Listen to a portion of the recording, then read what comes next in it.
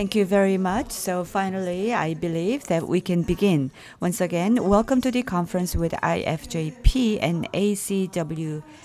If you need the interpretation service, please go outside and bring the receivers. And if you are virtually joining us, please make sure to choose the language between English or Korean. And the chatting is also available during the discussion time, which is not very long. Please feel free to post comments or questions. And also, we are recording our conference. And if you don't want our meeting to be recorded, please let us know. And when you write down your comments, please make sure to not to get yourself. So once again, let me introduce myself again. And I am the chair of the first session. My name is Young. I am professor at Department of Women's Studies at Ewha Women's University, and also I'm serving as a director of the ACWS, Asian Center for Women's Studies.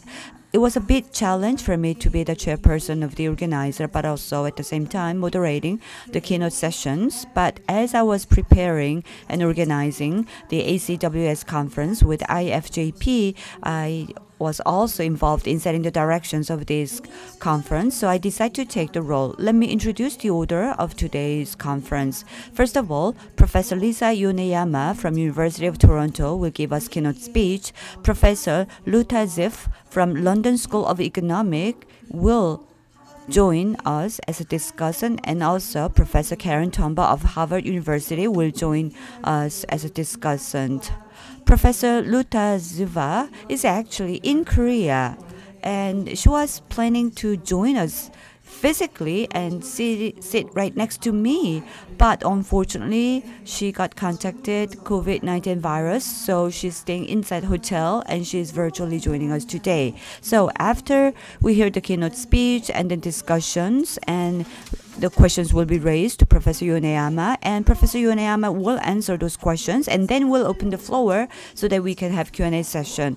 And if there are any questions posted on the training window, then I will be reading those questions, and most of the Korean questions I will address. And for English question, Professor Swati Parashawa from the Swedish Gothenburg University will read those questions. So we appreciate your participations by asking questions and comments. If you do not have enough time to discuss everything, we'll use Google Docs to take a break from the training and also address that. So now is the time to invite Professor Lisa Yoneyama to hear the lecture. Personally, this is the most anticipated moment of the conference for me, because Professor Lisa Yoneyama is a professor at the Department of East Asian Studies and Women and Gender Institute at the University of Toronto. She is very much specialized in the memory, history, gender, militarism, violence, justice, and human rights, and studied Cold War history, colonialism, imperialism, and neo-colonialisms, and also transnational Asian American studies and nuclear age. So the status of the era of the nuclear age. So that's her specialty, as well as she's doing a lot of research in that area. In 2018, Cold War ruins. It was AAAS. So she received a book award in the States. So it is a great honor for us to invite her. She received the 2018 Best Book Award in Humanities and Cultural Studies Association for Asian American Studies. She has sent us a recorded presentation, but before let you hear the recorded version, I'd like to exchange brief greeting with Professor Lisa. And please let us know why you have sent us a recorded version. Yeah.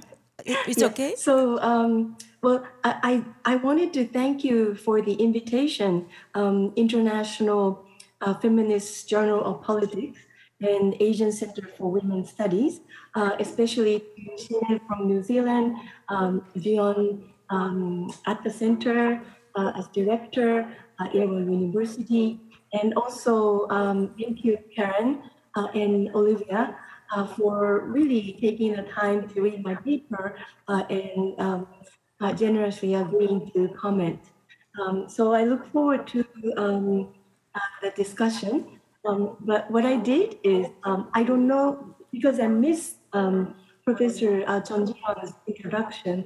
What I did was I recorded my talk mainly because we have a severe thunderstorm warning in Toronto from 8 p.m. to 11 p.m. And usually when there's a severe thunderstorm, we lose power. So I didn't want to have the talk part interrupted. So I went ahead and asked if it's okay to pre-record. So that's about 45 minutes. And I'll come back for the to hear the response and also to my response to the responses and also Q&A. And I can do that even if I lose internet Wi-Fi because of the possible power outage. I will be able to do that through iPhone using my memory. So I hope you enjoy the 45 minutes of my talk. So I like to put my greetings here. Now we are going to watch the presentation recorded by Professor Yoneyama. And those of you who are joining us through Zoom, please unmute yourself so that we can be free from any disturbance during the presentation. Hello, everyone. I am grateful for this opportunity to share my current thoughts on some of the pressing issues many of my colleagues and I have been grappling with over the past couple of decades. I thank the organizers for allowing me to do so remotely and also monolingually in English. For that, I owe special thanks to the interpreters for helping me compensate for my limited linguistic ability. I am a faculty member at the University of Toronto, and I would like to acknowledge that the University of Toronto is an institution built on the occupied land traditionally cared for by the Huron-Wendat, Petun First Nations, the Seneca, and most recently, the Mississauga of the Credit River.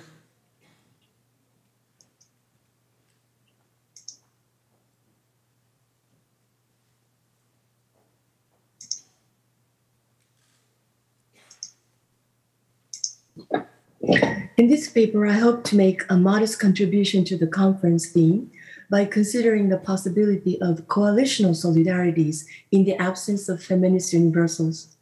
Critique of feminist universals or universalism underpinning certain feminist practices has increasingly gained visibility since around the turn into our new century.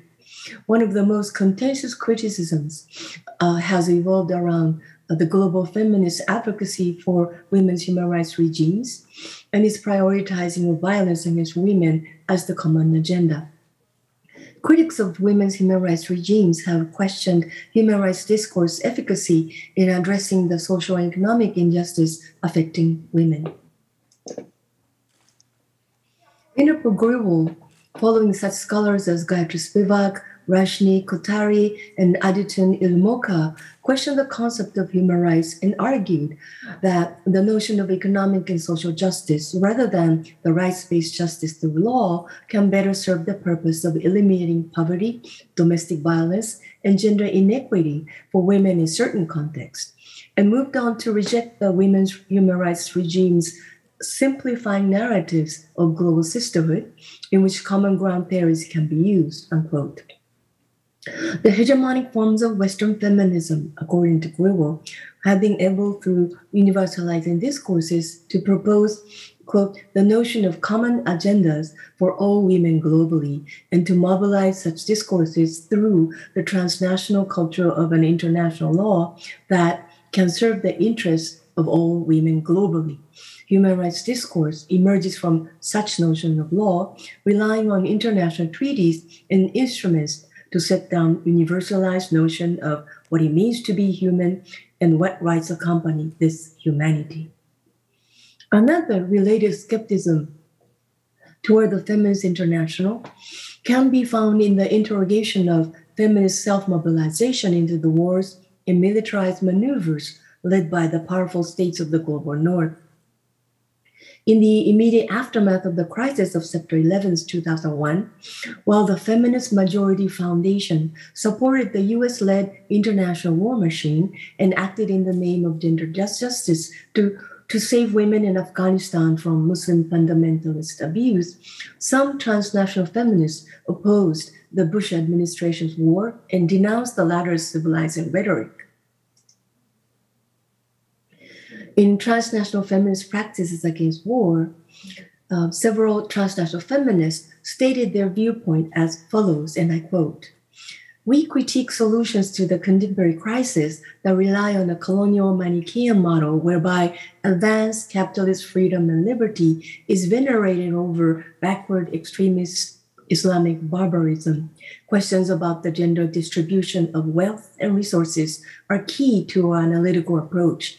Many women in Afghanistan are starving and faced with violence and harm on a daily basis, not only due to the Taliban regime, but due also in large part to a long history of European colonialism and conflict in the region," unquote.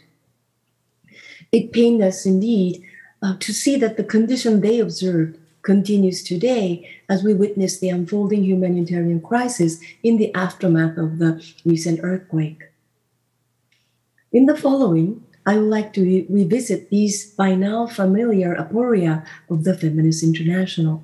I will attend especially to criticisms that have regarded these aporia as a problem rooted in neoliberalism and the universalism of the post-Enlightenment humanism. That modern feminist thought shares its lineage with post-Enlightenment liberal humanism continues to render certain feminist practices assimilable to the colonial-racial regime of knowledge that has long underpinned what we normatively uphold as political modernity and its foundational assumptions. I will retrace the intellectual and activist genealogies that have enabled the vital critique of liberal humanism, liberal feminism, and feminist modernity by reflecting on the intersectional critique of single-axis gender analysis. The concept of intersectionality has been deployed extensively for various political ends, such that, at least in North American context, for some, the term appears to have lost its effectiveness. Yet in the long trajectories of critical feminist engagement that the concept crystallizes, we can identify a critical methodology that remains vital for questioning the universalism of liberal humanism and liberal feminism and its attendant compartmentalization of academic knowledge, as well as, ultimately, for our efforts to strengthen coalitional possibilities without bypassing our constitutive differences, geopolitical and otherwise. In the spirit of organized commitment to center, quote, Asia as a way of disrupting hegemonic discourses by reckoning with race, racialization, and the dynamics of gender discourses that are shaped by Western and colonial influences, unquote, my paper will foreground East Asia in its Cold War and post-Cold War trans-Pacific entanglements with the United States. In March 2010, I was invited to a session at the School of Oriental and African Studies, University of London, together with two other scholars. The session was held in honor of Beate Shibota Gordon and for the screening of a documentary film that celebrated her life. Gordon's name should be familiar to anyone who is versed in the 20th century East Asian history. Prior to World War II, Gordon grew up in Tokyo as a daughter of the Jewish family, refugee family from Ukraine. Because she was fluent in Japanese, she was deployed during the post-war occupation of Japan, 1945 to 52, as an interpreter and staff member of the Supreme Commander of Allied Powers, led by Douglas MacArthur. Today, Gordon is known as an American woman who participated in the drafting of the post-war Japanese Constitution and who advocated for, quote, the equality between the sexes in the Japanese Constitution, unquote. According to her autobiographical account, Gordon contributed to drafting Article 24 of the Constitution.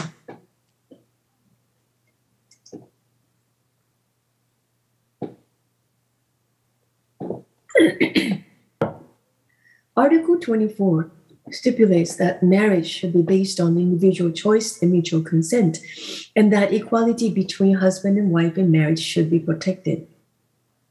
Gordon was allegedly keen on ensuring Japanese women's freedom when entering marriage because she had understood from her childhood experience that, quote, Japanese women were historically treated like chattel.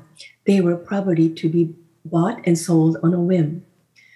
I will pause here for a moment and note that the Supreme Court of Japan recently ruled that the exclusion of same-sex couples from the institution of marriage is not unconstitutional on the ground that Article 24 inscribes marriage as a binary bond between the two sexes.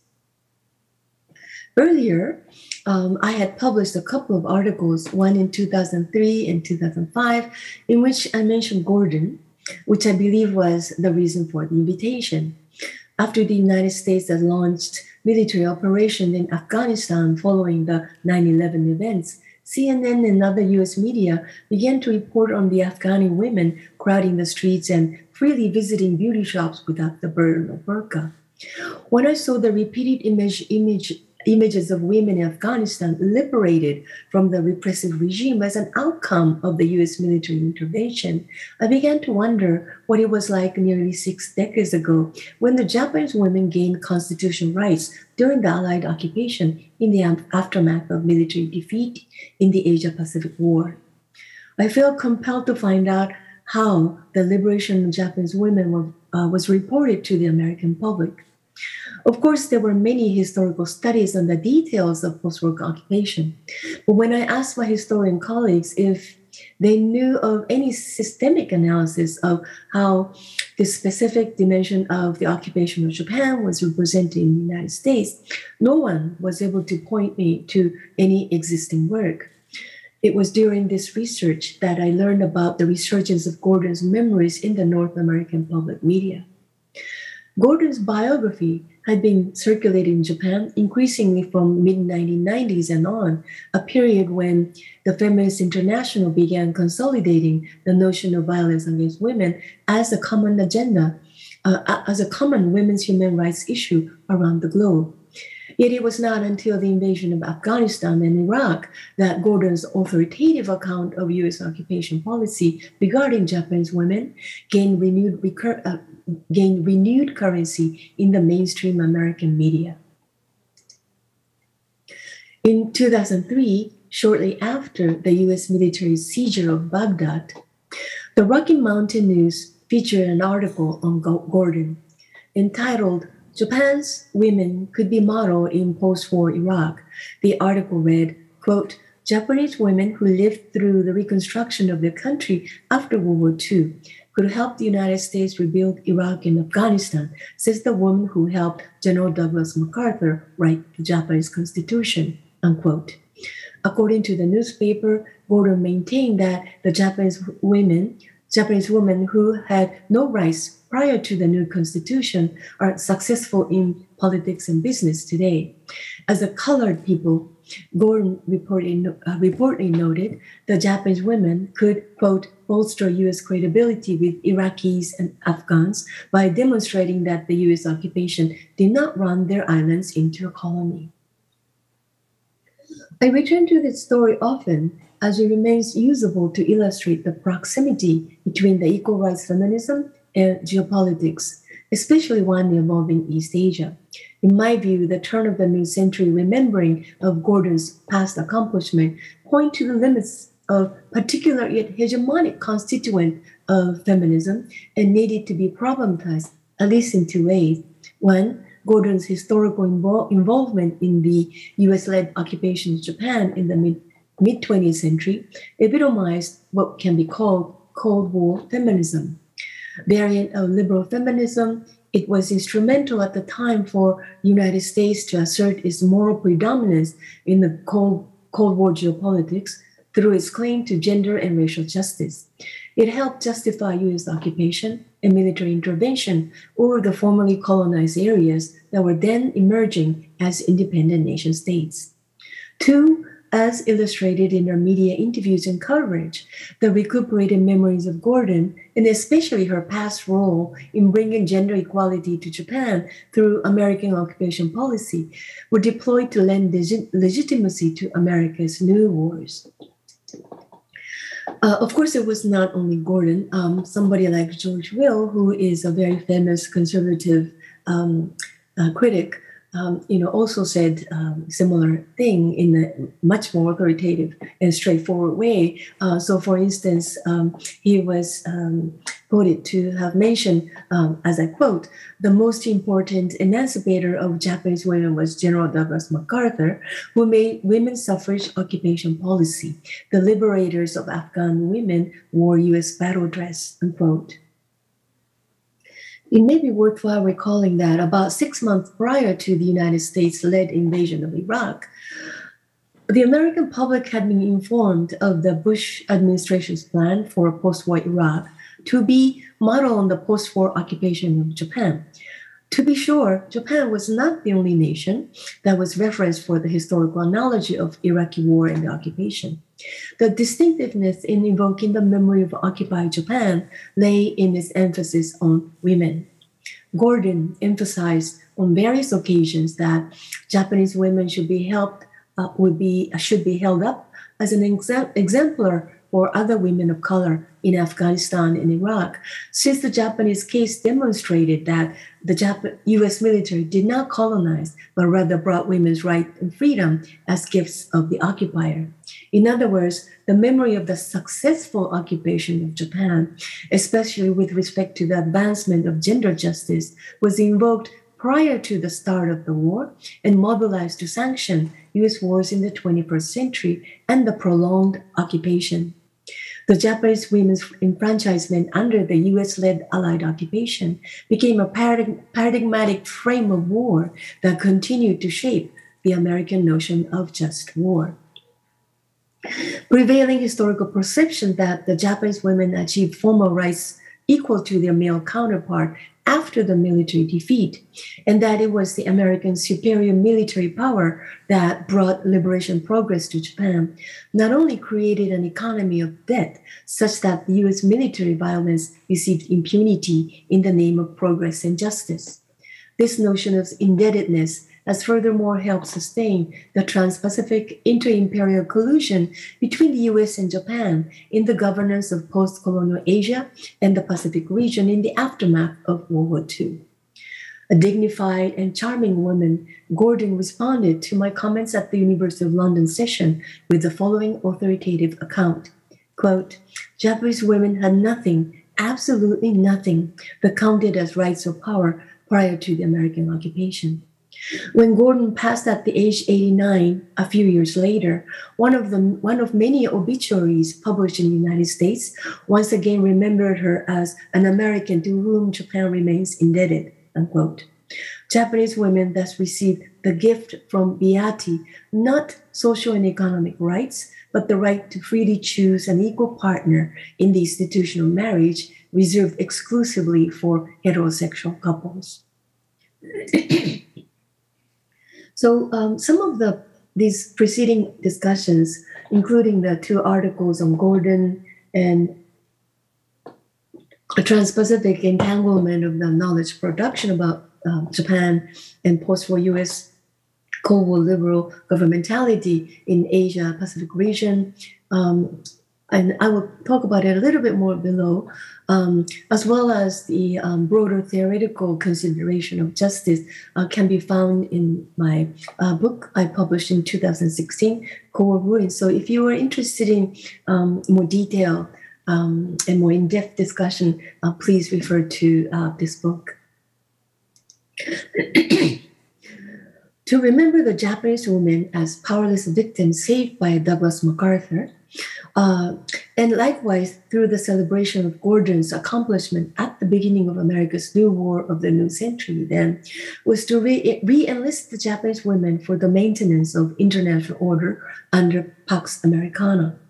If feminist majorities' assimilability with the U.S. state policy and militarism was possible because its agenda fit the latter's liberal language of equality, freedom, and individual rights, The attempt to marshal the Japanese women and their memories of liberation was also made possible by the liberal notion of gender justice, which was envisioned in what Kimberly Crenshaw problematized in her famous 1989 Law Journal article as single-axis framework.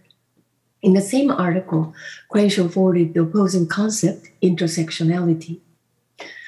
There is, of course, no need for this audience to rehearse what these concepts stand for and how extensively and deeply they have reshaped women's and gender studies in the following decades in North America and beyond. Suffice it to say, Crenshaw's intervention echoed the reach of other intellectual movements, including Black feminist thought and the U.S. women of color, feminism, forwarded by Barbara Smith, Angela Davis, Audre Lorde, Patricia Hill Collins, Gloria Anzaldúa, Sherry Moraga, Trinity Minha, and many others who clarify the simultaneous and the interlocking nature of oppression, and Judith Butler and other post-structuralist feminist critique of the modern conception of subject as a unitary, autonomous, sovereign being of free will, who is deemed transcendent of histories, geographies, and other social markings. Together, they set the grounds for understanding female and women and female subjects, not exclusively in a gender binary relation vis-a-vis man, but as a dense intersection of multiple social relations and historic forces that include gender, sex, race, ableism, age, religion, the state, nationalism, colonialism, militarism, etc., etc.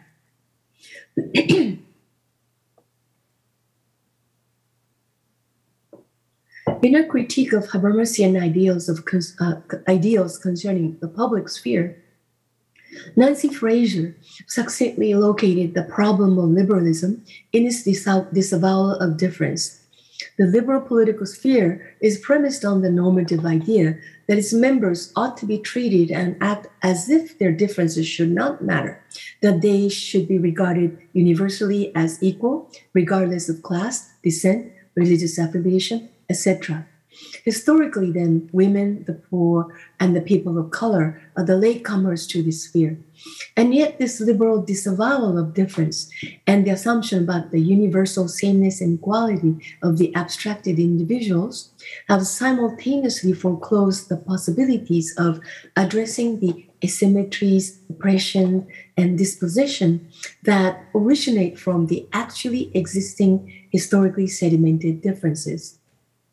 The same premise also brings into politics of recognition those who have previously been relegated outside the public sphere due to their class, racial, and other differences, thereby marking them forever as the belatedly included. Cultural theorists such as Dipesh Chakrabarty, Udin Mehta, Susan Buck-Morse, and Lisa Lowe, among others, have illuminated the pitfalls of the European liberal political philosophy in which the universality of rights and freedom for some have dialectically rested on the presence of colonized and racialized others whose rights, freedom, and humanity have been negated by the same liberal values and governance.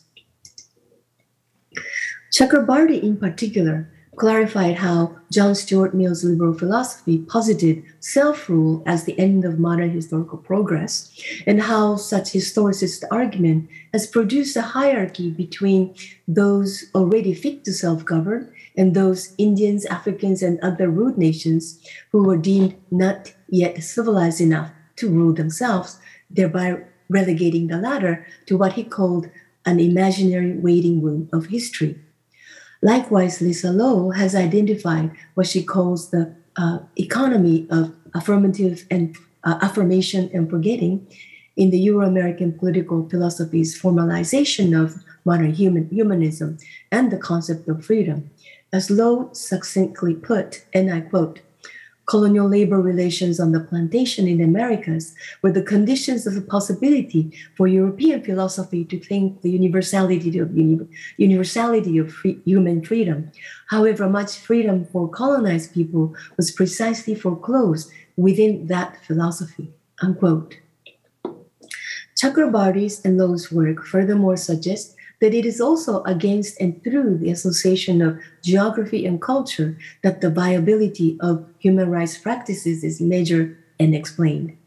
Critical race theorists like Lady Volpe and others have pointed out that the violence against women that take place in the United States are hardly considered a human rights issue. They also point to the asymmetrical ways in which the international women's human rights regimes, while blaming religious culture for violence against Muslim women, do not similarly link the Christian far right's violation against sexual minorities and the exercise of reproductive rights to particular cultural beliefs and practices. It should also be noted that the assumption of the universal applicability and translatability of human rights make it possible to blame factors deemed particular to specific geohistorical and cultural locations for the failure of human rights enforcement. The universalistic assumption of human rights hold that if indeed it were applied in a truly universal manner without the encumbrance of mostly non-Western cultural impediments and mistranslation, international human rights law can do only good. The global telos of human rights then leads to, yet again, to the historically and geographically rooted asymmetries between universalism and particularism. As Etienne Balibar has articulated in his observation of Islamophobia in France, universalism and particularism are not mere descriptive words. They constitute ideologies that function to support the historically produced racial and colonial divides by valorizing the universalistic over the particularistic, even when the former is in fact the particular masquerading as the universal. Tesamori Suzuki, T. Fujitani, and others have clarified the Japanese empire's racist and colonial ideologies around the turn of the 20th century were premised precisely on such an appeal of the universalistic civilizing mission of the post-Enlightenment historicism.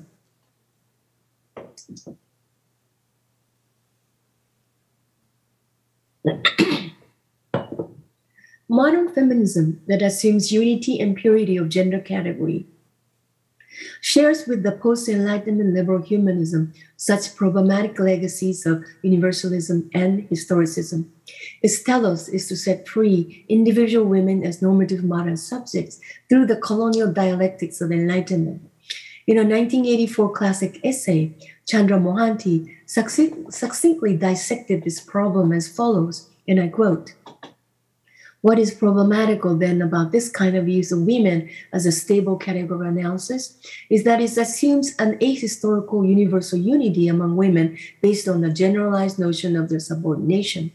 Instead of analytically demonstrating the production of women as socioeconomic political groups within particular local context, this analytical move and the presupposition it is based on limits the definition of the female subject to gender identity, completely bypassing social class and ethnic identities.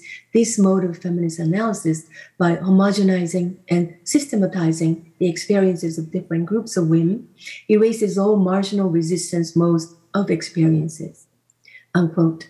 And I would add to resistant mode of experiences, empowering as well as domineering mode of experiences. Mohanty saw that the homogeneous category of women, abstracted out of the web of social relations and represented universally as victim of patriarchy and male dominance, leads to a uniform course of women's liberation. Once feminist emancipation is framed in such a unified and linear trajectory, it lends itself to a hierarchy among the more or less advanced women according to the unitary ladder of feminist progress. Gender universalism of liberal feminism thus leads to producing a hierarchy between those women who are already advanced into the realm of rights and freedom and those who are lagging in the dark, waiting to be rescued. The idea of human rights, wrote Gayatri Spivak, quote, "may carry within itself the agenda of a kind of social Darwinism. The fittest must shoulder the burden of righting the wrongs of the unfit," unquote. Similarly, in her analysis of the UN campaign against women's trafficking, Juliette Roy characterized this divide as one drawn between human rights enacting subjects, and the not yet. Crenshaw's and other scholars' critique of single-axis anti-discrimination framework was a vital intervention for subsequent gender and sexual studies while challenging the limits of single-issue activism at large. If queer studies help complicate the straight versus gay and lesbian binary, queer of color critique, coined by Rod Ferguson in his 2004 monograph, Aberrations in Black, further introduced the relational analytic with which to discern how modern capitalist society has been governed through the mutual imbrications of racial ordering, for example, white supremacy and Japan ideology, and gender and sexual regulation through the concept, for example, by family values, control over reproduction, homophobia, transphobia, etc. By contrast, however, the concept of intersectionality has become a tortured one, in part because of its power to represent the real-life predicaments faced by many women whose multiple interpellations and belongings cannot be easily reconciled with the category of a unitary female subject who can speak and act as an exclusively gender subject, and because of its robust transportability outside the realm of law. The word has been taken up and used in a variety of contexts. But once intersectionality became conflated with the notions of multiple identities or compounded identity of an individual subject, it became yet another buzzword for the diversity management and identity politics within the liberal institution of women's studies and its inclusionary multiculturalism. Such an extensive use and abuse of the concept have resulted in a situation Jennifer Nash pointedly described as struggles over the concept's ownership and authenticity, sometimes problematically leading to Black feminist quote-unquote defensiveness. It is important to remember that, at least for Crenshaw, intersectionality was initially proposed as a legal concept. It was meant to overcome the law's inability to address the ways in which racism and sexism have been inseparably entangled to produce specific conditions and experiences of discrimination. Insofar as it is a concept devised to address U.S. legal practices, it inevitably rehearses the liberal languages of individualism, universalism, and identity. Still, it is my contention that intersectional critique remains most promising when it is deployed, as I have tried to demonstrate that many have done, to dissect the problems of normative political modernity and its attendant universalist and liberal humanism, both of which hegemonic feminism has inherited. Though not necessarily deploying Crenshaw's legal terminology, we have seen that the Black and other women of color feminist scholars, activists, queer of color critics in the United States have long interrogated the unitary concept of gender subject and exposed how feminist universalism obscures the multiple power relations that make up the very category of women. They have observed the simultaneity of oppression rooted in the entangled histories of racialized modernity and its regime of respectability. Gender oppression, in their view, cannot be addressed without simultaneously seeking transformations at other locations where these historical social forces are entangled. Such interventions, furthermore, suggested how solidarity should be envisioned. By reminding us of the multiply entangled and sometimes contradictory ways in which power constitutes subjects, the concept of intersectionality has forced us to see that we are onto-epistemologically incommensurable. It is with this acknowledgement that we can move away from the idea of solidarity based on feminist universals and assumed gender identity, and instead seek coalitional solidarities without disavowing our incommensurable differences.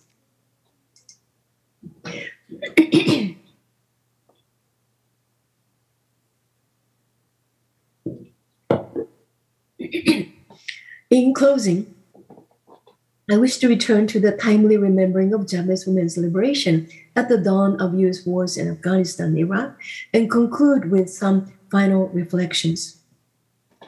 Mid-century Cold War feminism regarded that gender justice can be addressed without considering intersectional relations of power. While powerful in advocating equality between the two sexes, free choice, individual spontaneity, and autonomy, it was remarkably silent on social and economic structural issues.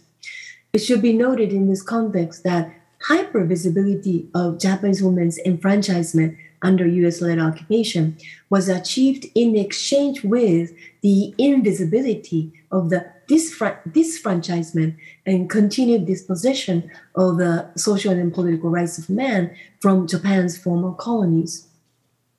Moreover, the problematic Japan-Iraq analogy rests on the limited view of history that remembered only the metropolitan core of the formerly vast pre-war Japanese empire and forgets that, at least in the early post-war years, many areas Japan had previously occupied remained under what Juliet Nebolon called settler militarism, for instance, in Okinawa and the Micronesia, or undergone fierce insurgencies against the new occupying forces and the outbreak of civil wars, like in Indonesia or Korea. Marginalization of Japanese empire's so-called comfort women within the post-war, post-colonial Asia and the Pacific Islands happened precisely in this dialectics of remembering and forgetting. Acquisition of formal rights and equality may have signaled liberation for Japanese women in the limited sense of procedural democracy, but it did not necessarily liberate women in other sides of power across the intersections of class, ethnicity, colonial relations, and other biopolitical distinctions of race and sexuality. To remember Japanese women solely as victims of violence by militarism and patriarchy, who were empowered by MacArthur and the American occupation policy, has also contributed to an amnesia about Japanese women's active participation and collusion in colonialism and wars of aggression. We must thus ask for which women, along which fronts of power relations, and in what specific respects did the U.S. occupation bring gender justice and women's liberation? And crucially, where and who was the other woman who made it possible for Japanese women to become elevated as a liberal subject in position of free choice and equal rights? Collaborations between Professor Yoon Junok and late journalist Matsui Yayori during the 1970s anti-sex tourism campaign and the Comfort Women redress activism since the 1990s can be noticed as an example of transnational feminist solidarity, which was forged in East Asia, but without the disavowal of critical differences. While their collaboration has enabled the survivors as well as their supporters to articulate and disseminate the history and the aftermath of what is today known as the wartime Japanese military sex enslavement, it was not without internal differences. In the 2003 obituary essay for Matsui, Yoon Junok wrote of her longtime activist partner that Matsui had understood that, quote, the Japanese military sex slavery as an outcome of the patriarchal system only, and a difficulty in grasping the Japanese military sexual slavery was not only gender discrimination, but also segregation of Asian peoples, unquote. In Asia, the longue durée of redress activism to bring justice to the organized sexual violence against women suffered in the areas formerly occupied by the Japanese military needs to be traced back into the 1970s and prior to the famous Kim Hak-sin's 1991 first public testimony.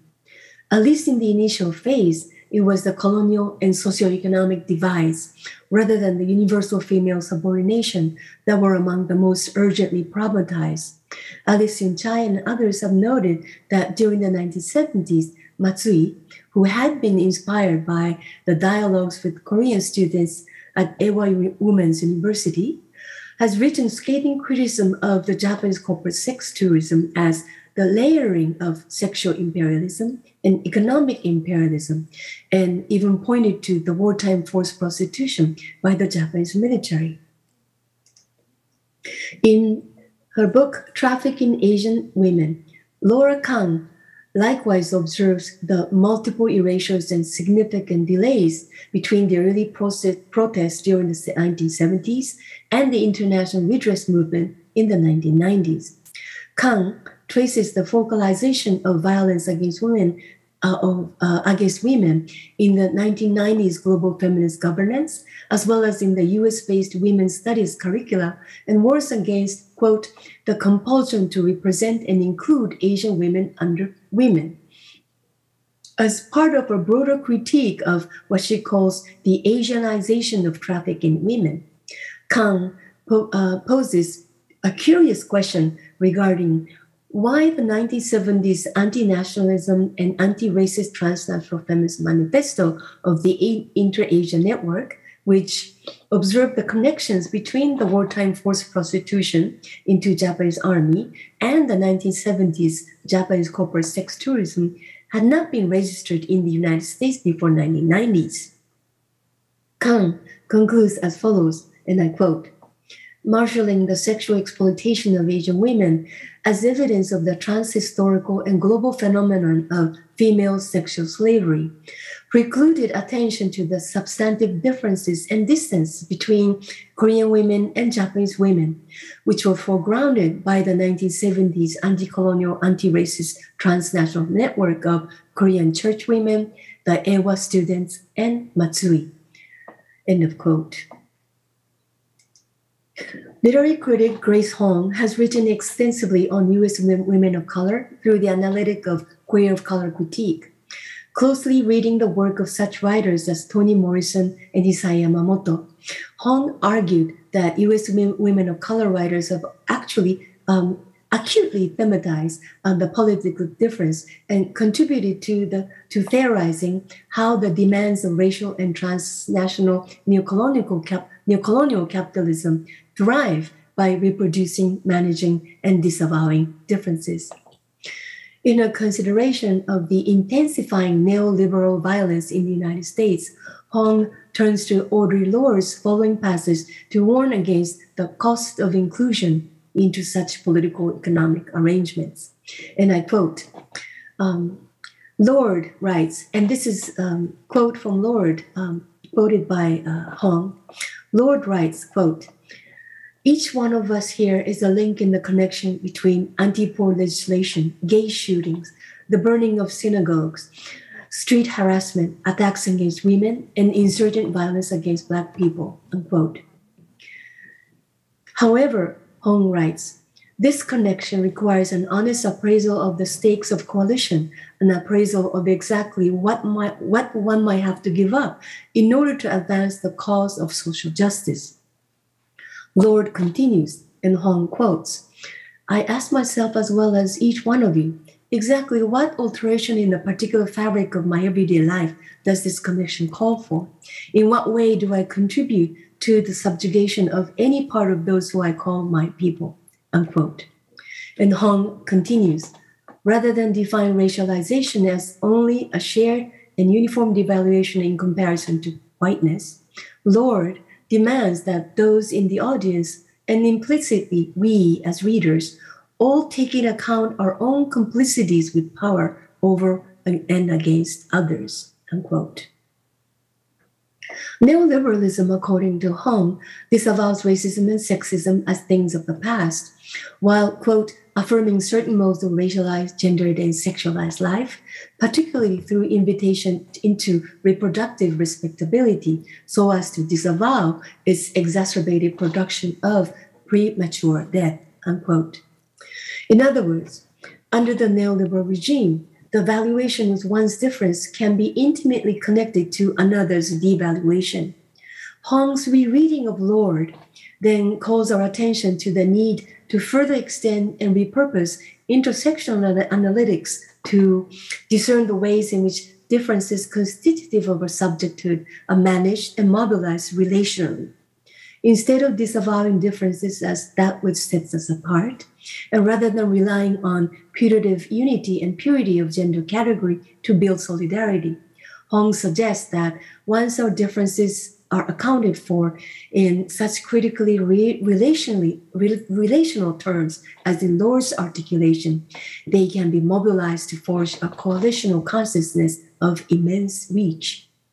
We can then challenge the status quo, sustained by not only simultaneous and interlocking, but multidirectional and relational system of oppression. Such a critical relational perspective, I would add, points to a different mode of caring for others. It signals a refusal to have our lives promoted and protected by the same institutional arrangements that simultaneously dispossess, exploit, incarcerate, and kill others.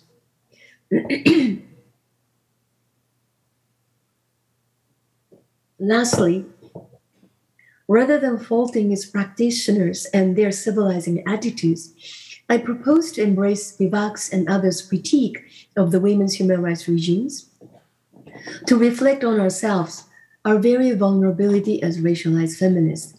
I wish to consider our assimilability in the global politics of recognition, and just how incessantly we are invited to be included into neoliberal humanism through real and false empowerment, regardless, indeed, of our racial, national, and geographical differences. If, as Chakrabarty put, historicism or the idea of historical progress since the Enlightenment has been deeply entrenched in the formation of political modernity in non-Western societies, and if indeed such an idea came to non-European peoples in the 19th century as somebody's way of saying not yet to somebody else, unquote, can we also likewise say that racialized feminists in and from Asia might have also learned a way to say not yet to other women in Asia and elsewhere, while deploying the patronizing languages of rescue, inclusion, and the gift of women's rights?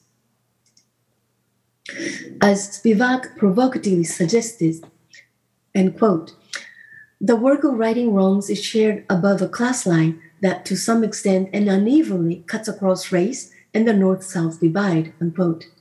Spivak went as far as to argue that the local assistants who work as interpreters and mediators for globally operating NGOs like Doctors Without Borders are produced as post-colonial or colonial subjects.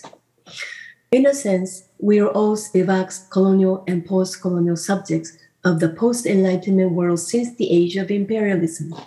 Racialized feminists in Asia, too, have been and can be empowered and liberated owing to modern political idioms of rights, equality, opportunity, hence perilously mobilizable in support of the global political economic order at the expense of others' death and devaluation, to borrow Hong's expression. Yet the wisdom bequeathed to us through the words of those feminists of color and queer critics who have perhaps most acutely questioned the premise of colonial modernity and its normative requirements, have equally, though differently, empowered us. With that legacy at hand, we can continue to remake ourselves into different feminists and different women as we work together toward a more truly just world to come. Thank you very much for listening.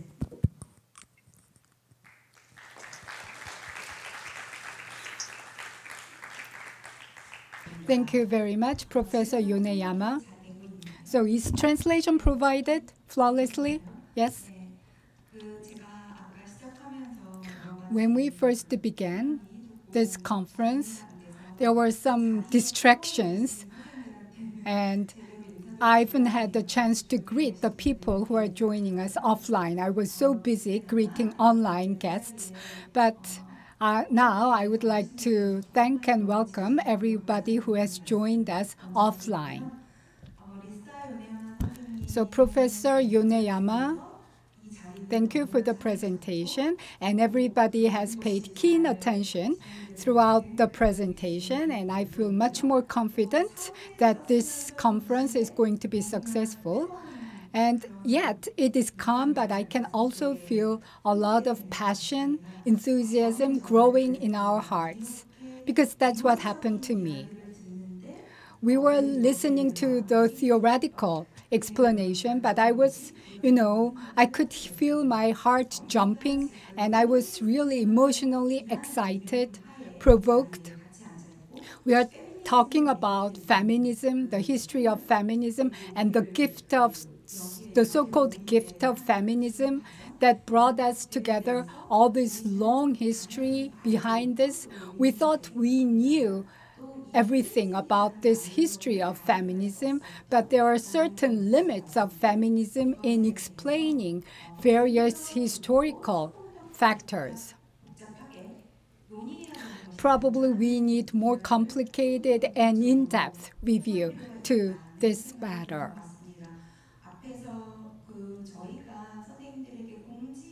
And as we have informed you before, through Asia, well, Asia is more than just a location here. Asia is a place, but it is also not a place, because from this perspective of Asia, there are various ways through which we can shed light on this issue. And Professor Yoneyama has given us a very clear direction, an effective direction of where we should be going from now on. I don't want to take that much time as a chair of this session, but I would like to briefly point out some of the important points that I have discerned from Professor Yoneyama's presentation. Gender equality, the universalism embedded in equality is a mechanism for binding women to very specific situation, and the institution of marriage, the families, have intertwined with the gender issues. And in Korea, gender issues were often treated as family issues. And people say we need to get rid of the Ministry of Gender Equality and replace it with the Ministry of Family Affairs. Women's issues are clearly and inexplicably related to economic issues of our society. Of course, it is related to family issues, but we should not restrict women's issues to family issues. And this is related to the mechanism of universalizing women's issues. And Professor Yoneyama, you have pointed out some of the things that we thought were the issues of the past, but they have transformed themselves and emerged in each epoch of our lives, and probably in a many interesting or intriguing ways perverted itself, changed its transformation. We often think we have gotten away from universalism, but we still see universalism still influencing our way of thinking. And some of the terminologies like intersectionality, these words that we are so familiar to, can probably give us new way of thoughts. So we should never feel complacent. Intersectionality, the notion of this, is related to liberalism or multiculturalism. It could converge into multiculturalism, so we need to be on guard. And at the same time, you could say we should sharpen the knives in the boundaries, for the boundaries of theories, and we really need to think hard about how to establish our coalitional solidarity, the direction we should pursue in establishing coalitional solidarities. So I think these are the issues that were raised by Professor Yoneyama. And that's all for my wrap-up, where I was expressing how emotionally stimulated and moved I was with Professor Yoneyama's presentation. So probably my feedback to Professor Yoneyama. Now, I would like to invite Professor Olivia Rutazibwa for comments.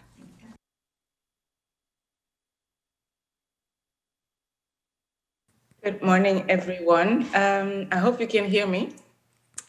I don't know if I was going to come next or Professor Karen is going to come next. I'm open to any order. Karen, do you prefer to go next or should I go? Okay, so slightly less prepared than I thought. There is an echo, but I'm going to keep talking and we will see what happens. I also want to join very much in the thanking. As was mentioned, I have been looking forward so much to be physically present. I am actually physically present in South Korea, but luckily it was picked up at the airport that I tested positive for COVID. So I'm here. I hope my brain is going to be with me for the next 10 minutes. I've been listening very carefully, but very grateful that I still can participate in this conversation. The way I've imagined this feedback, and I guess maybe that's also feminist practice, is not very much to go the very classical academic ways we have in pointing at, what was there, what wasn't there. I don't think those are interesting conversations. So I'm going to take it up as an invitation to prolong and contribute to this really, really important conversation that Professor Lisa is inviting us to. And I will specifically pick up on the invitation to think about what solidarity can look like if we refuse, I guess, some of the most pernicious elements of neoliberalism, but specifically also of how white feminism has been deployed in continuing a project of what I think we could call global racial patriarchal capitalism, right? And I think all these elements were there. And so that's something that I really would want to underscore and very much agree with. And the way I think I will do it is to come to the conversation with some empirical examples, because I think also there it's quite important how we manage to think theory to attend to things that actually happen in the world, right? So that's for me how I see the relationship between both empirics and theory. It's that none of it exists for its own sake. And I guess apart from having survived the long previous years of COVID's lockdown by watching K-drama, C-drama, Taiwanese drama, like all the different ones, in a way that I have felt invited into a world. And I used to watch a lot of TV before, but there is something to trying to think, what does it do when we snap out of this idea that the world can only be conceived from the West at the center of it, right? And obviously, I gave seemingly flippant examples, which they're not actually, but it made me understand that, especially also as a decolonial scholar, there's a lot that we take for granted when we try and critique the colonial, again, by only speaking back to a very particular expression of it, which I would still say is quite important, but the one that has still Europe at its center. And so the examples I will give will actually reproduce that, but I guess the context in which we are having this conversation will hopefully help us to think what happens when we move and shift the gaze a little bit. The first example, and it ties into why I'm so interested in solidarities, and especially when solidarities break down. My own background is as a second generation Rwandan, born and raised in Belgium. And for me, as also an international relations scholar, the thing that I still can't wrap my head around is the breakdown of solidarity in the context of the genocide in Rwanda, right? So specifically the UN, all the international organizations. So that's my background in terms of interest in solidarities. More recently, what I witnessed after the latest iteration of Black Lives Matter's movements and attention, which also seemingly was a global thing. I mean, we can unpack that. But very specifically in Belgium, what happened is that the political establishment rediscovered, finally acknowledged that there is a problem of racism in Belgium. Yeah, I'm not going to go in detail on how absurd that discovery is. But, let's say if I try not to be too cynical. So what they did was to say, let's have a parliamentary commission, a special commission, where we will go and study what actually happened in the past when it comes to Belgian colonialism in Congo, Rwanda, and Burundi. And for that, they will put together an expert panel of people that would assist that parliamentary commission. Many reasons why that was deeply problematic. I even wrote an open letter because I found out during, via the media, that I was on that list of experts. The reason why I bring up this example and the many objections I had is one thing that struck me is that how we make the jump from acknowledging finally that racism exists in Belgium today to then think that we need to go back to the past only to study what had happened, even though most people would already know that.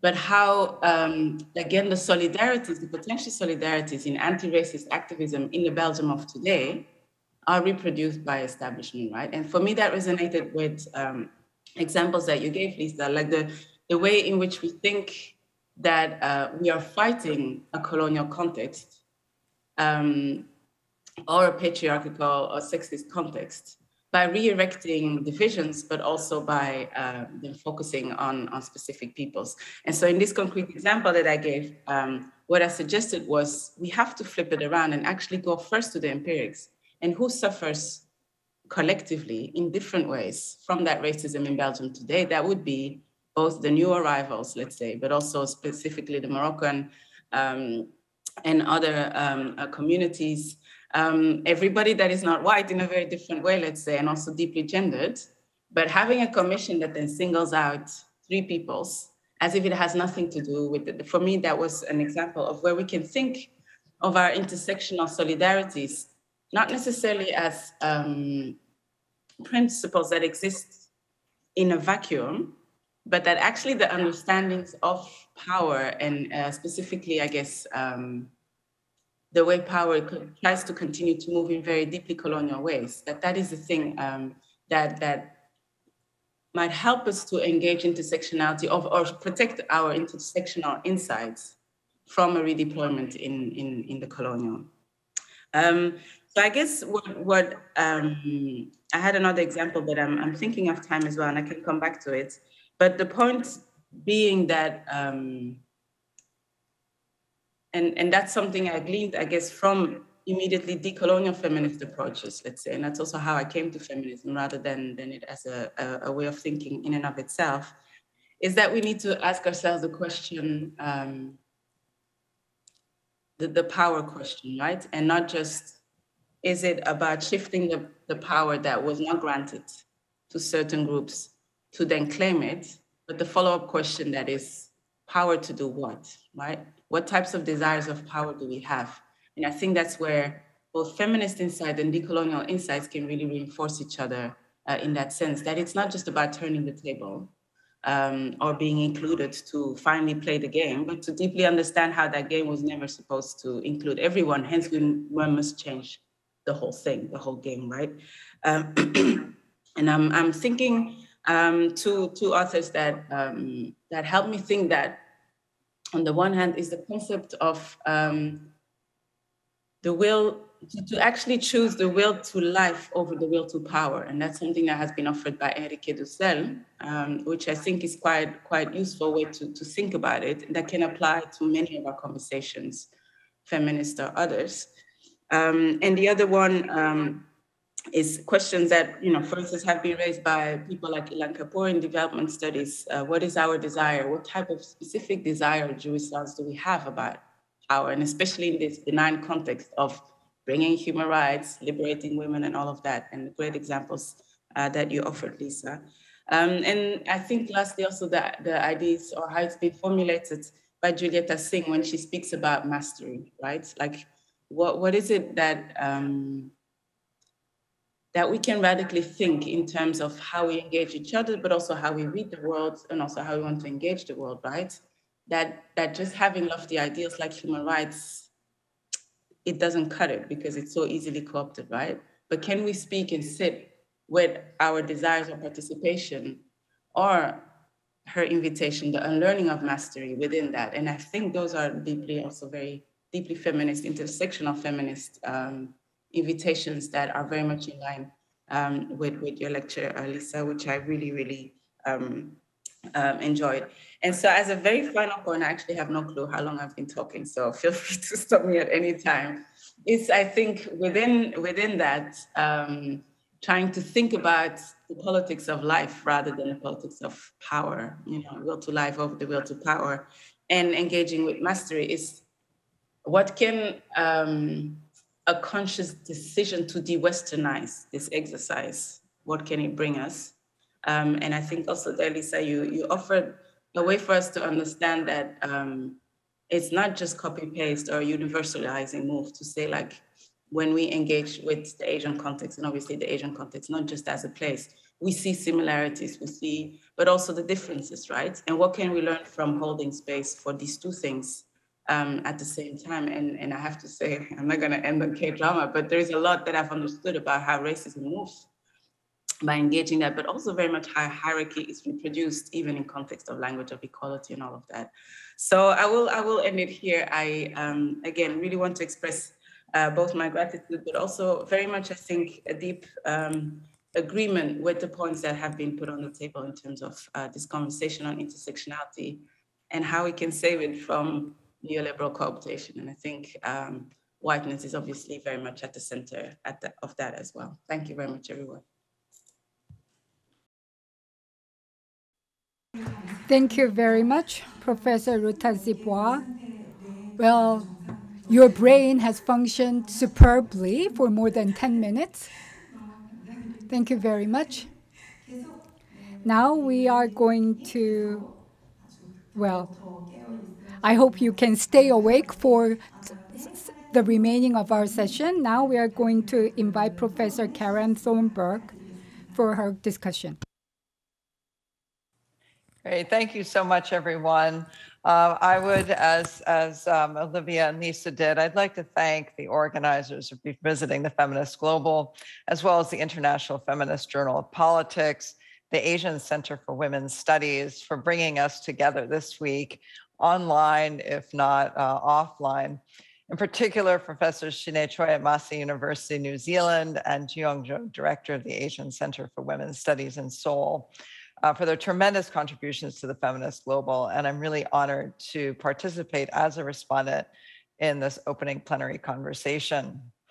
So Professor Yoneyama's brilliant keynote, Intersectionality and Humanity, Revisiting Feminist Aporia and Critical Race and Colonial Perspectives, expertly brings to the fore the urgent need for coalitional solidarities in the absence of feminist universals. The story of Beata Gordon's so-called liberation of Japanese women, its contemporary resonances vis-a-vis Iraq and Afghanistan, highlights the fallacy of the idea that it was, and that it continues to be, the American military power that brings liberation and progress to nations and women around the globe. Instead, as Professor Yoneyama rightly elucidates, this story and its spinoffs reveal United States military violence as receiving impunity in the name of progress and justice. Broadening her scope even further, Professor Yoneyama then shared the work of key intellectuals who, in the words of Patricia Hill Collins, clarified the interlocking nature of oppression, which led to, as Professor Yoneyama notes, setting the grounds for understanding women and female subjects not exclusively in a binary gender relation vis-a-vis men, but as a dense intersection, to cite Judith Butler, of multiple social relations and historical forces that include gender, sex, race, ableism, age, religion, the state, nationalism, colonialism, militarism, the list goes on and on. Clearly, liberalism's problem, as Nancy Fraser noted 3 decades ago, is in its disavowal of difference. This, as Professor Yoneyama astutely observes, is also the problem of much modern feminism, when feminist emancipation is framed in a unified and linear trajectory, a hierarchy develops on the unitary ladder of feminist progress.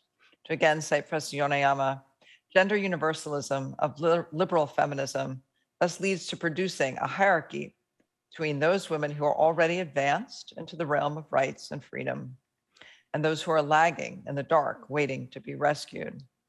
This divide, as Julieta Hua describes, between human rights enacting subjects and, on the other hand, the so-called not yet. It's here where, in the words of Chicana feminist Norma Alarcon, we must disentangle the pursuit of solidarity from the politics of unity, where solidarity, as Professor Yoneyama describes, is based not on feminist universals, not on assumed gender identity, but instead on incommensurable differences that the concept of intersectionality has so clearly illuminated. So what then of this idea of gender justice? In our concluding pages, Professor Yoneyama offers us much to consider on this topic and provides significant inspiration going forward. Clearly, as Professor Yoneyama states, gender justice cannot be addressed without considering intersecting relations of power.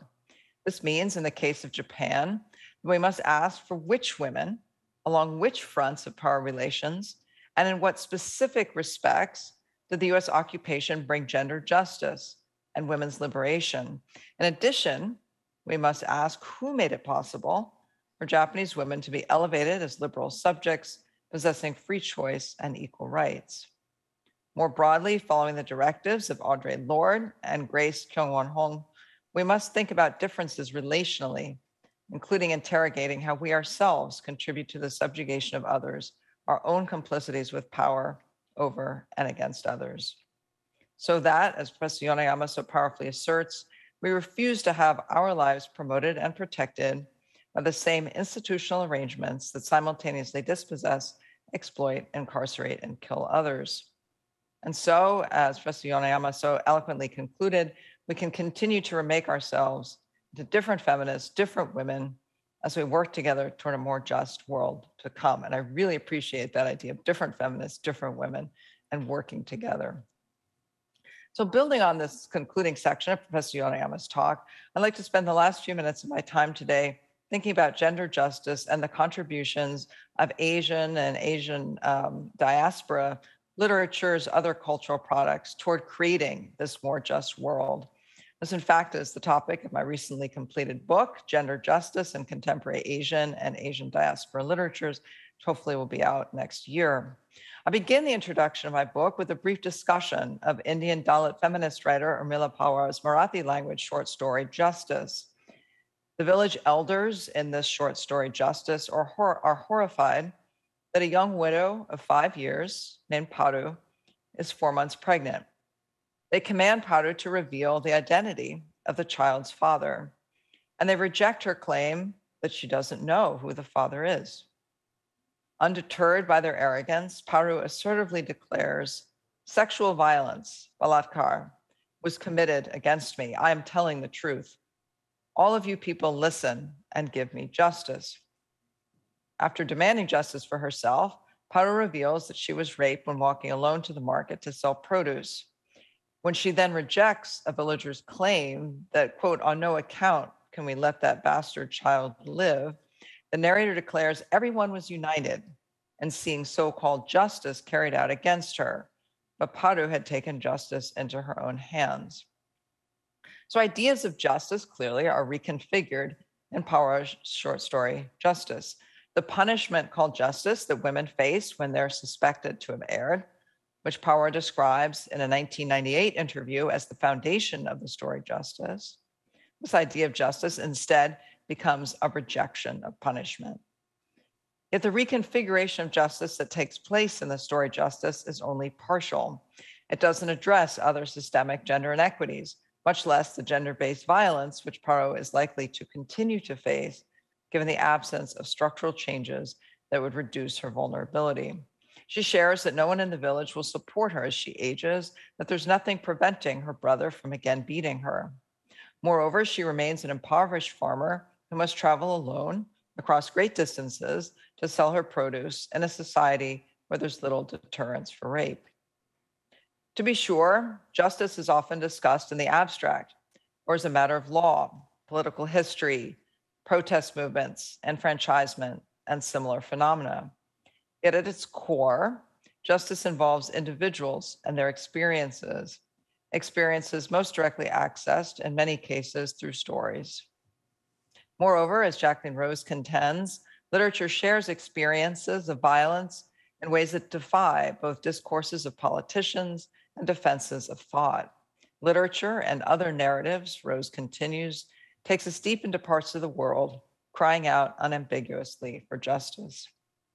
For centuries, literature and other cultural products globally, from fiction and poetry, memoir, creative nonfiction, all kinds of writing and creative production, they've broken silences, highlighting the ubiquity and brutality of gender inequity and gender-based violence, and exposing the devastating physical, psychological, social, and economic impacts. Stories play a vital role in efforts to reduce and ultimately eradicate the inequities and the violence that so pervade our societies. They vividly depict the intensity of individual and collective suffering and underscore the need to recognize and overhaul all forms of gender injustice and other forms of injustice as well. Literature's frequent focus on agency, resistance, and resilience among broader historical, cultural, social, economic, and familial dynamics has uniquely enabled it to be one of the loudest and most persistent voices in revealing the urgency of and the possibilities for change. Needless to say, conversations on gender justice are especially timely given the disproportionate burdens of care and economic impacts on women during the COVID-19 pandemic, in addition to the increasing violence against women in Asia and globally, a shadow pandemic, according to UN Women. The pandemic's full impact on gender justice in Asia and around the world won't be known until later, in the 2020s at the earliest.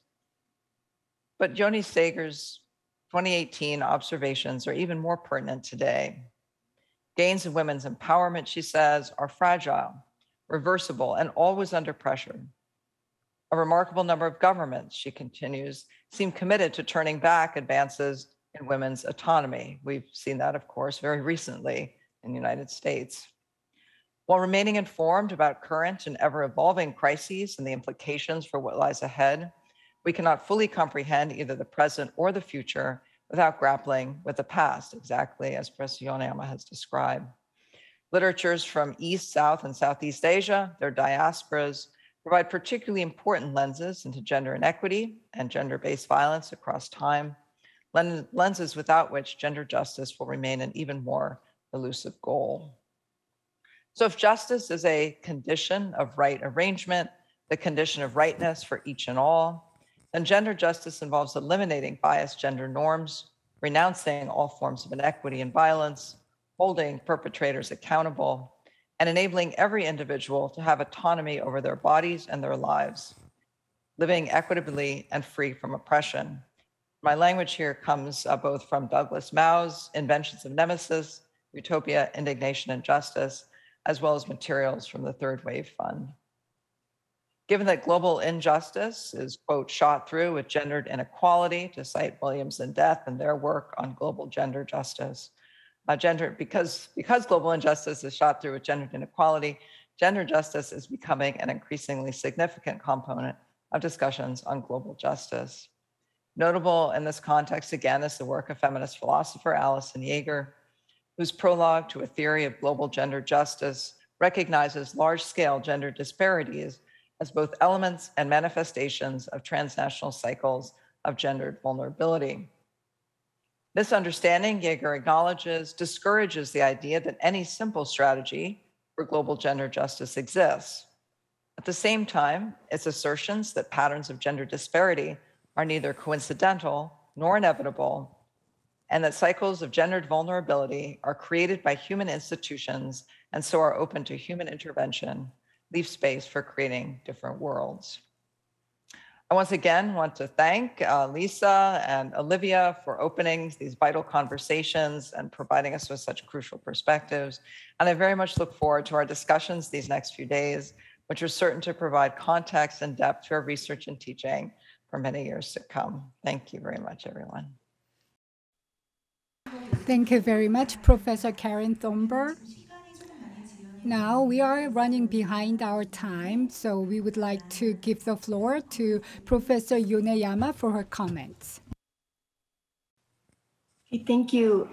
Thank you so much, both Olivia and Karen, for such engaged readings and conscientious response. I really appreciate that. Thank you so much. I actually don't have sort of written out comments, but I was very inspired by the two names that Olivia mentioned, Enrique Bissell, whose work I didn't know, and Juliette new book. I quickly picked up, and I haven't finished, but I started reading, and I in my the book that I mentioned, I sort of really dealt with Derrida's notion of justice, and he takes webinars and sort of thinks of justice as absolute clarity that cannot be assimilable to the existing institutional language or this worldliness. And I just started reading Dussel, but it sounds like there are a lot of shared conversation between the two. So I really wanted to go back and really think through the idea of justice, and also learn more from this particular location. So that in the North American context, decolonial, the term has came from Walter Mignolo, also from Latin America, and very much trying to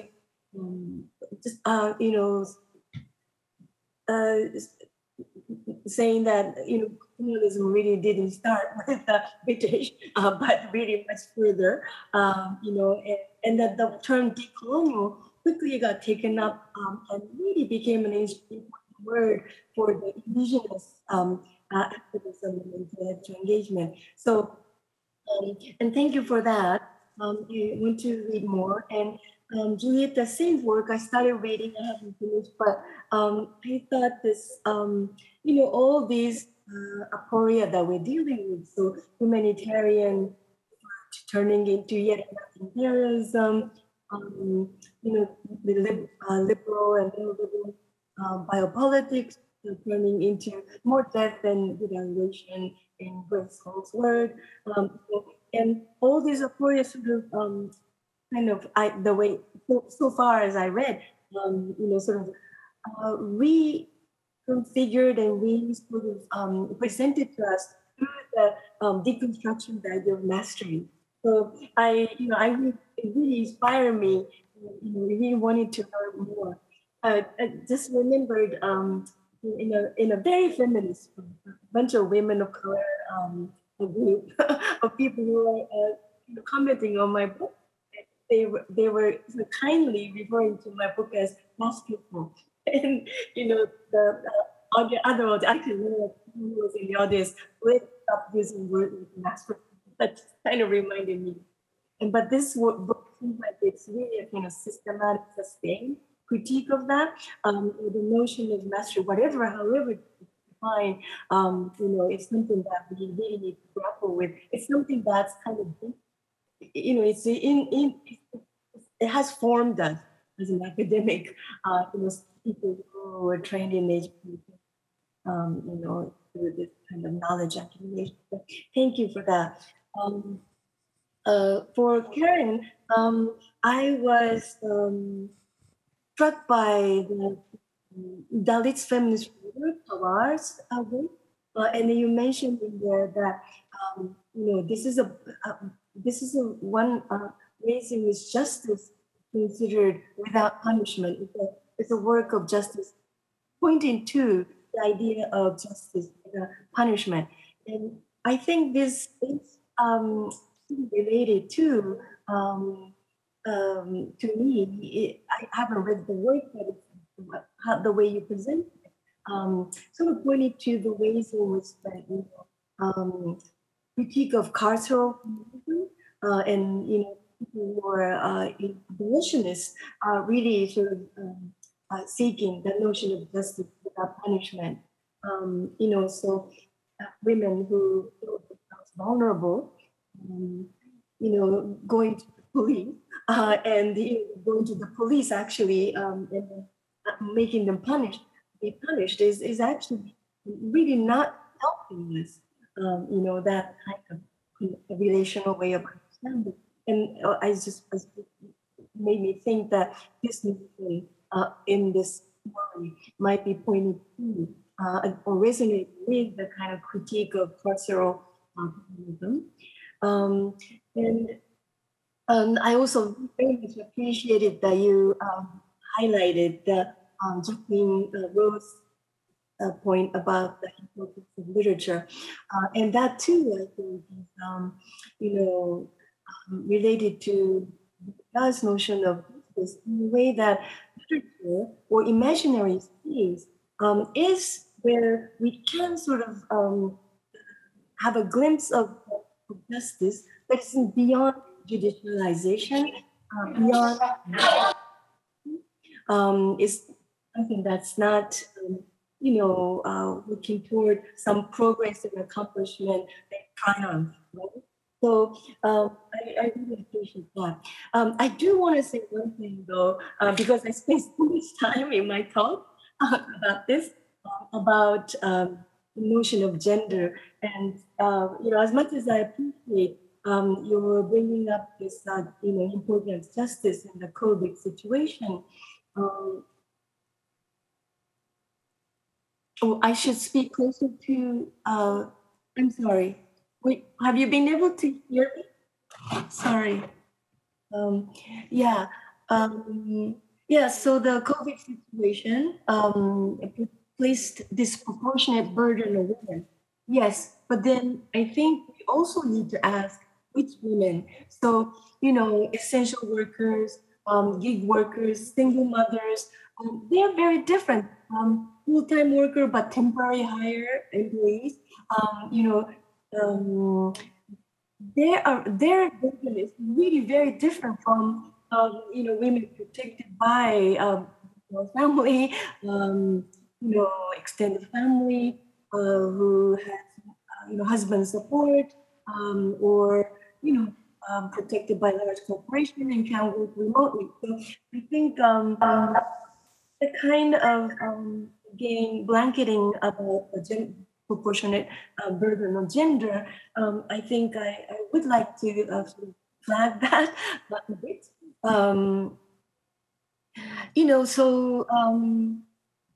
In Toronto, there was, there was people who say, that to find out where we can find the most positive cases, you don't really need COVID mapping. You just need to look at zip code because it's the, segregation through class and residence. And then that segregation matches exactly the COVID mapping. The high concentration of positive cases is exactly that zip code. Right? So, it's really race and class that really needs to be taken into account. So in a way, new ban on abortion happening in the US, which again is not so much talked about in terms of human rights issue. Even CNN, immediately talked about how this new Supreme Court decision is affecting the poor and women of color. So I think this intersectionality is really has reshaped our understanding of gender justice. So I just wanted to kind of flag that because I spent so much time thinking about this in my talk. Yeah, I think I'll just thank you. I would like to thank Olivia, Karen, Lisa for their wonderful comments and presentations. And through such discussion, I think we should see power as something precarious because power always has ironies and full of paradoxes. So we need to look at power in a different perspective and analysis of power. Through analysis of power, we should be able to identify new ways of establishing coalition and equity, equality, and as Karen Thornber has mentioned about justice, they might sound very sweet to us. But these words could already have been polluted or contaminated because there is not a single word that we can use without any review or editing. So we really have to think hard about how these words have been misused by existing power structure. I'm not sure if this is the right expression, but we need to get away from that and try to look for other ways of using these words. I think it should be appropriated. They are being appropriated at individual level, so we need to think about new ways of using these words. Because these concepts are still valid. It's something we cannot abandon. But we have to find the right place to use them. So challenge to us, we need to throw away something and set up new things, compromise and create some things. And in this thought process, I think this is going to be both based on thinking and action. And this is where we can find the goal of such academic conversations like this one. And now we don't have much time, but we're going to open the floor to the audience. I would like to ask people in the audience to participate in this discussion. So if you have any thoughts or comments, please feel free to share them with us. And Professor Shain Che said that she wants to do this in a casual manner. I'm not sure if I'm doing a good job of that. So please relax. And because we are running out of time, please make your comment in 1 or 2 minutes, preferably. So any comments from the floor? This is a very precious time, and also a precious opportunity. Thank you very much. My name is Lisa Prugel. I'm so pleased to be here, and thank you so much for this fantastic panel. I was looking forward to it. I saw that you're so crucial to so much of what feminism has been about, and I hear you all use terms such as equality, justice, violence less so, but really liberal concept, centrally liberal concept. Rights, right, is that other concept. And what I'm puzzling about is, and it's actually a question, I mean, specifically to Lisa, because you seem to associate rights with universalism. My question is, are rights always universal, and can we reconceptualize rights so that intersectionality applies? And how would you think about that? Thank you. Thank you for your question. Can you hear me? Yeah. I think it's when I move around, my sound gets cut off. So I'll be still. Thank you for the question. And I didn't mean to imply rights, or the notion of rights is always universalistic, but the ways in which the idea of human rights is used in an international regime of women's human rights, I think that is universalized. So I want to make that clear. So in this, the idea of women's rights in the global feminist use of women's human rights in terms of regime, an international regime, is different from sort of when we say inalienable right of an individual. So that's what I want to clarify. Does that make sense? Yes, this term, rights, the notion of rights can be used in different manners depending on who and how and when it is used. And Professor Yoneyama has pointed out that rights are sometimes seen as something naturally given to us in universal context. Am I right to interpret it that way? Professor Yoneyama, did I understand it right? So rights, or depending on who and when and how it is used and how it is accepted, can be interpreted in totally different manners. So we need to be on guard about this all the time. We need to be on our toes. Any other questions from the audience? Thank you, Jian. That's great. And I also want to add that every knowledge is situated. So, and that's I think one of the wisdom of feminist thoughts. So, thank you. This is a very classic idea, situation. And from that, we can apply this in many ways. Thank you, Lisa, for that fascinating presentation.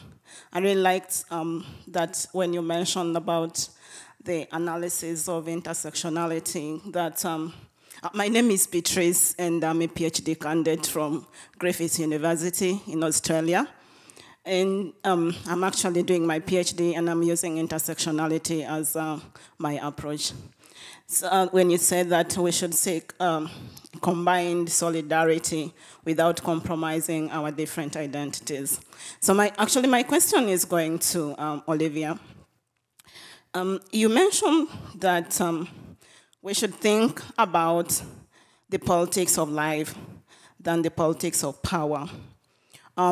Maybe if you could shed some light on that, on what you meant, because politics of power is the one that is actually continuing to cause the vulnerability on women. So I really would appreciate if you could give some light on what should why should we ignore about the politics of power and only concentrate on the politics of life? Thank you.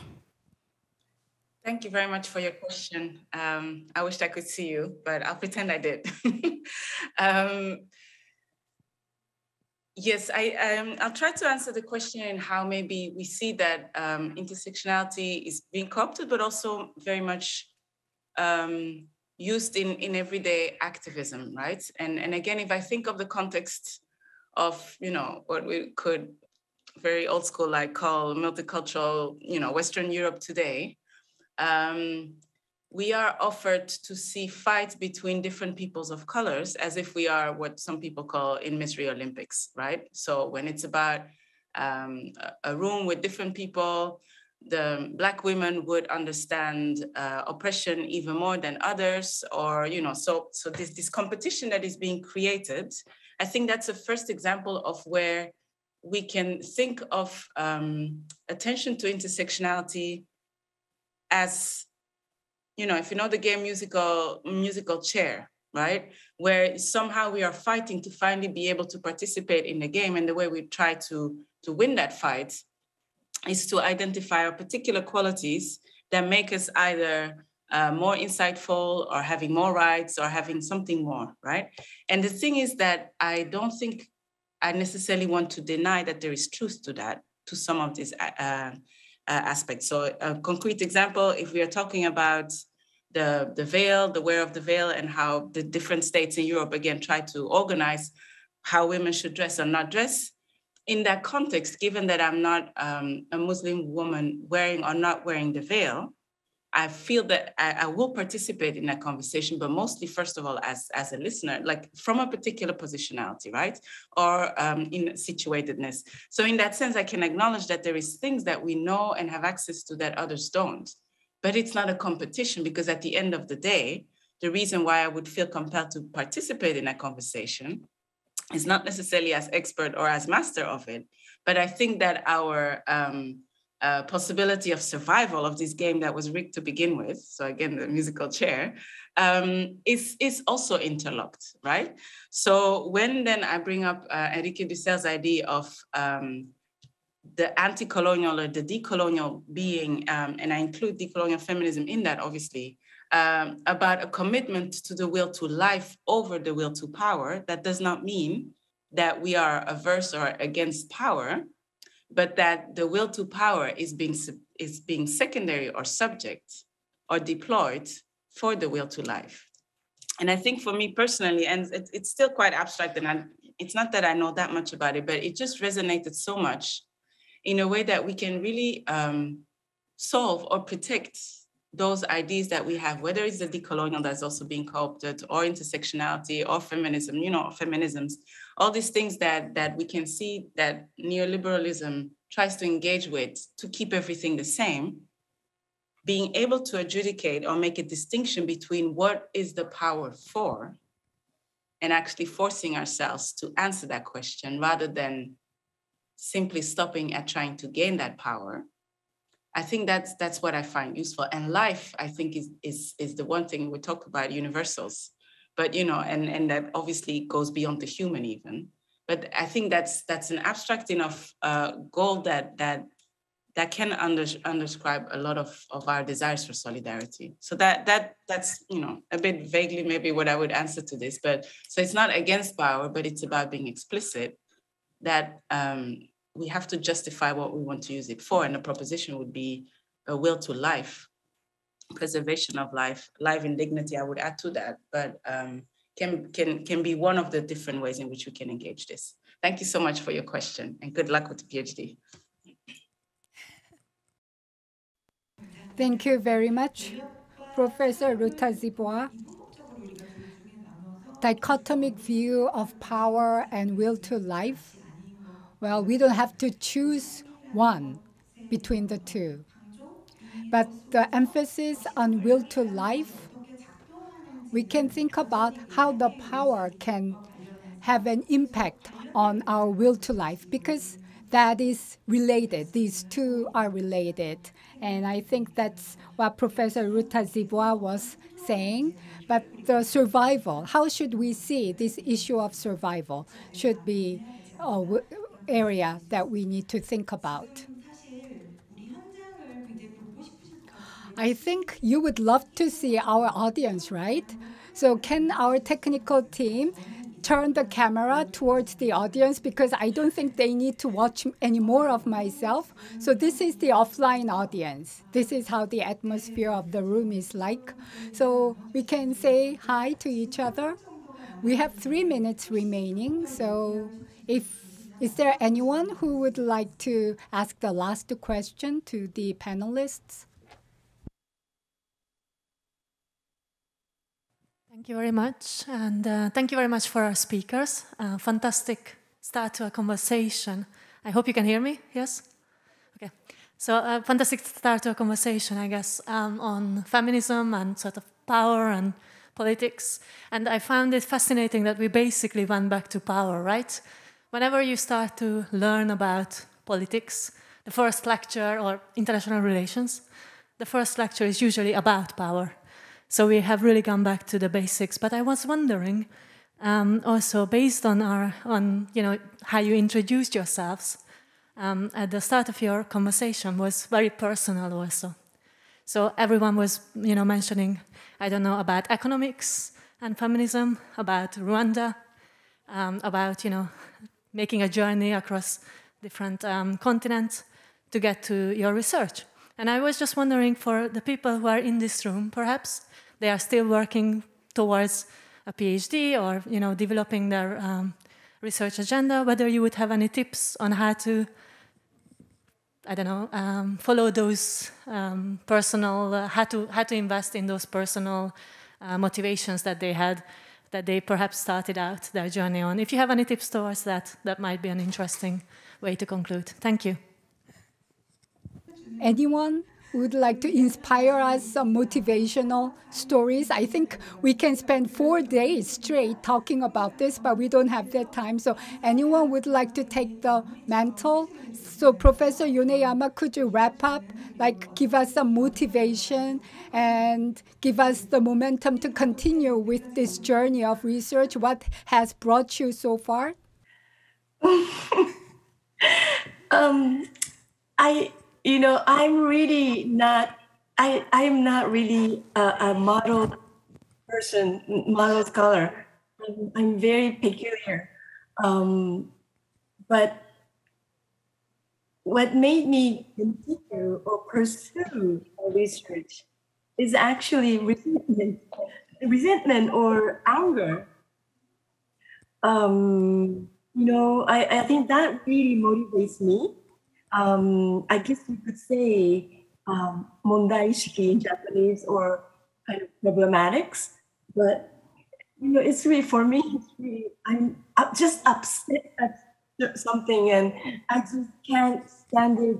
I just can't understand why a person thinks this way, why things are this way. It just sustained me till my age. Yeah. So I don't know. I'm sure there are better models than this. Thank you very much, Professor Yoneyama. That sense of anger is something that cuts across all feminists. And that's the thing that we all have common with other feminists. And everybody who's in this room probably experienced that kind of anger throughout their life. And that has sustained us so far. And I think everybody has given us their laughter, and I think that's a signal of our sharing of that kind of emotion. And we need to wrap up now. In the chatting room, Mr. Abuja, Miss Amuja has shared some sense of empathy, and we did not see as many questions as we expected, but I believe there was a lot of questions. And to Swati, Miss Swati, would you like to share some greetings? Swati? Professor Swati, I think Professor is not joining. But during the last session, the closing session, Professor will be chairing the session.